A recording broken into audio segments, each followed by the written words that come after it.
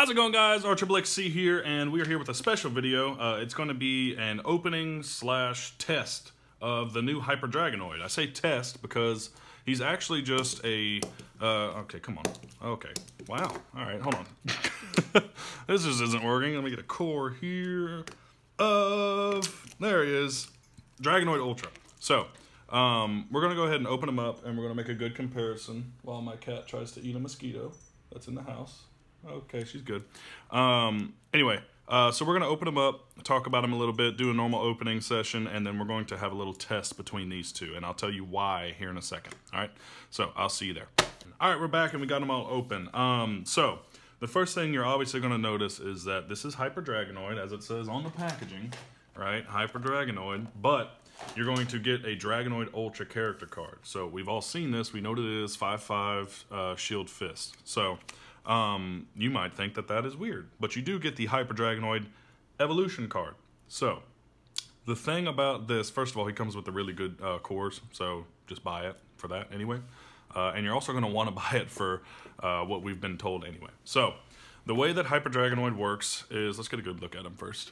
The way that he's going to work is that he is almost what you could call a reskin, almost, of Dragonoid Ultra.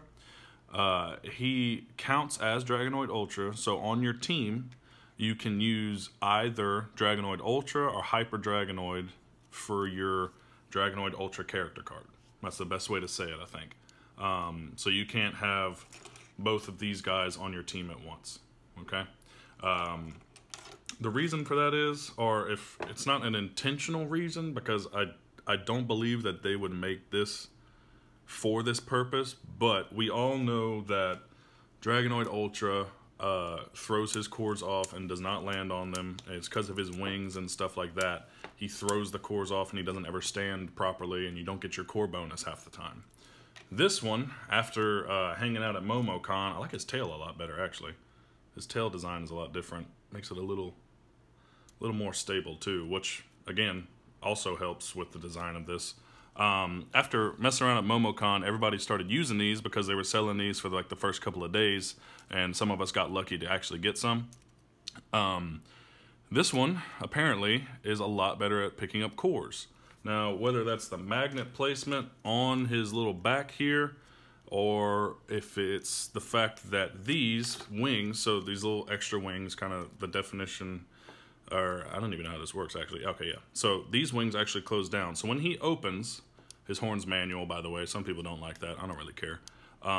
His wings come down, and this is how he will actually open.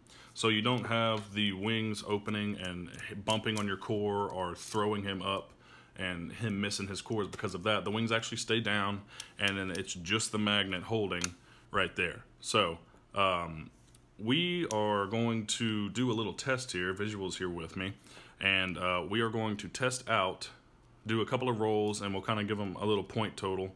We'll do about 10 rolls each. I'll edit it down so it doesn't take you forever to watch. But for each core that this one picks up or that one picks up, we're just going to do a little test, all right? And I'm editing it down from one take, so I'm not trying to lie and make this one seem better, I promise. So we're going to set up for that, and we are going to see if this thing is actually any better. So again, just final notes. You can use this for your Dragonoid Ultra, okay? That's basically just what you need to get out of here. And he's really cool. Just get one anyway. We're going to get this in some of the same factions. I don't think as of now on the sheet that it says that we're getting an Aurelus version of this. So you know Aurelus Dragonoid Ultra is really cool and really interesting. As of now, I don't think that that's happening. I think it's just Darkus, Pyrus, and Chaos. Yeah, so anyway, we're going to set up for this, and hopefully this will be an enjoyable video for you guys, and we'll see you there. See ya. Alright guys, we're back. We got some multiple camera angles here that we're going to try to give you the best look at this. But as you can see here, they are very similar looking in ball form. Even on the sides, if, I don't know, try to guess. Which one is it? No, I'm kidding. This is Hyper Dragonoid. It has a little more detail on the clip here. And this is what they're going to be looking like. So we are going to do 10 rolls each. And then I'll put point totals on each one for how many they pick up and keep a core. I don't care if they stand up or whatever. And if they miss, we're going to re-roll and give them if they open, I'm going to give them a point for keeping a core. So if we miss, we're just going to roll it back, okay? So we'll do 10. Shouldn't miss. 10, yeah, we shouldn't shouldn't miss. We made a big matrix here just for testing purposes. So you want to go first with Ultra Dragon. I have Hyper. He has Ultra. Okay.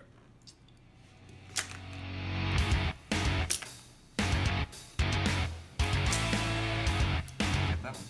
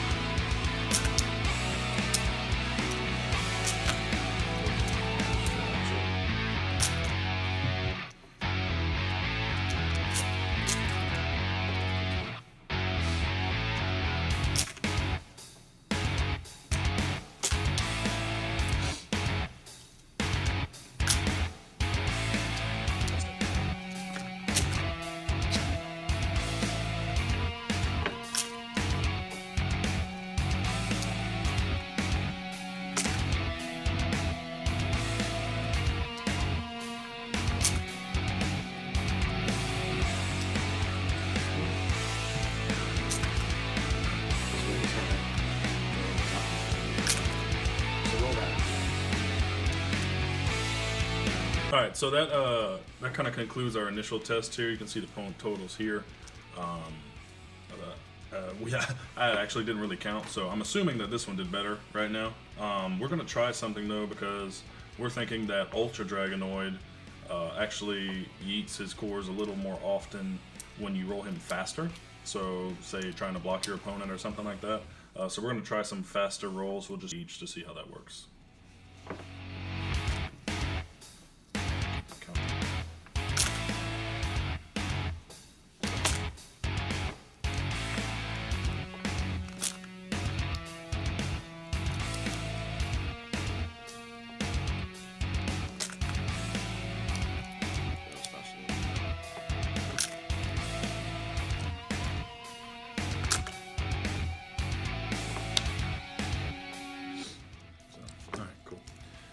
Alright guys, so that kind of concludes our test. Yeah, I mean, it's not incredibly different, but I think the long-term test, so the 10 that we did, definitely proves that this one is a lot better. I say that as I'm as I'm talking about it.